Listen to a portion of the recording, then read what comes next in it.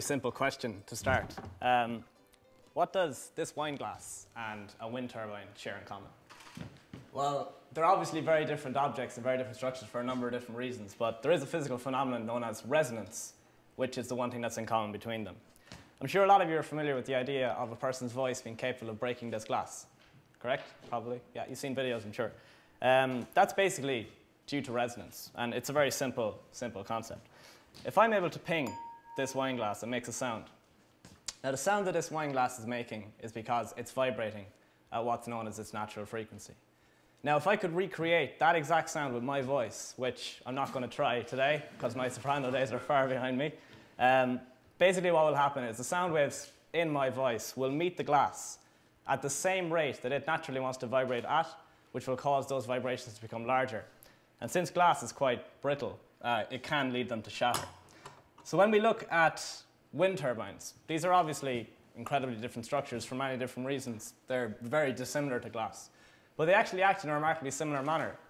Wind turbines, like all large civil engineering structures, actually do vibrate at a natural frequency. This means that they sway back and forth at a specific rate in a given unit of time.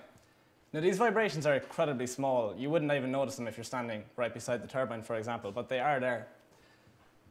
Today, we're building a lot of these turbines. We have a renewable energy crisis as such. We need to find new energy sources and prevent global warming from getting worse. So we're actually building a lot more of them off the coast where wind energy is actually better. It tends to be breezier offshore than it is onshore.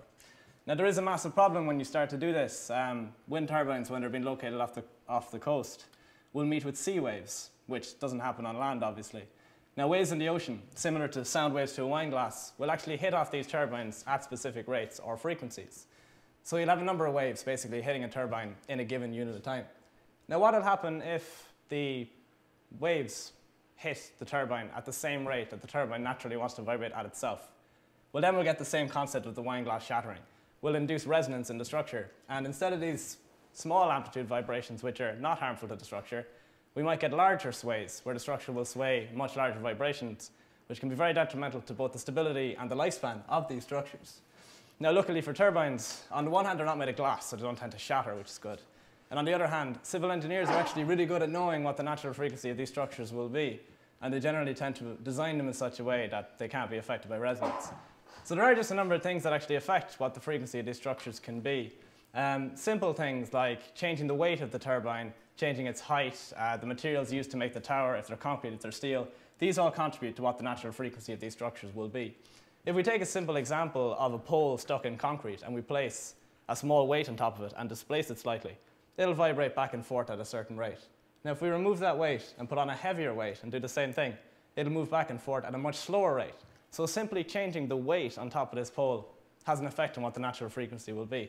So generally speaking, because we have a very good idea as to the frequency or rate at which waves propagate through the oceans, we can design these structures in such a way that they won't be affected by this resonant phenomenon. But there is one problem. One of the major governing factors for the natural frequency of structures is not just the structure itself, but what the structure is fixed to. So generally these structures are obviously placed in the ground, where the hardness or the softness of the ground will also have an effect on the natural frequency. And this tends to be something that structural engineers tend to ignore a little bit. So if you can imagine that softer soil is less capable of clamping the structure in place than harder soil, this will have an effect on the frequency response of the structure. So if we take the simple example of the pole stuck in concrete again and remove it and place it into soft soil, you can imagine that the soil is less capable of holding it there, so the frequency will be different.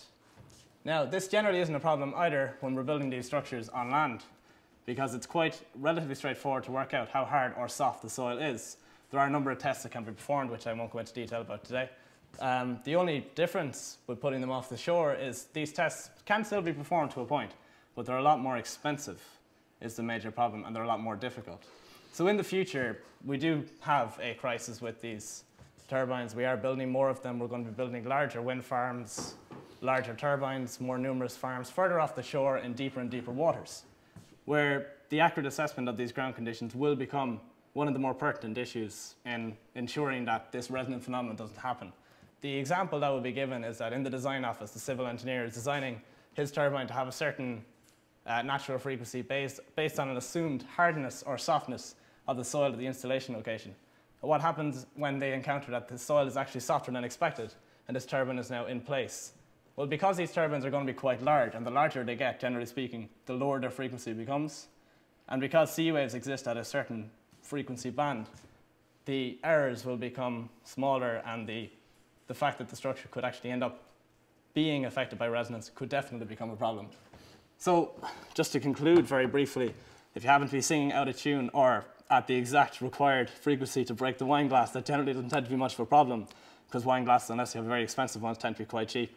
But when we're investing millions and millions of euro in these offshore wind farms to give ourselves a renewable energy future, we could end up with a very big problem if we don't pay attention to some of the smaller details.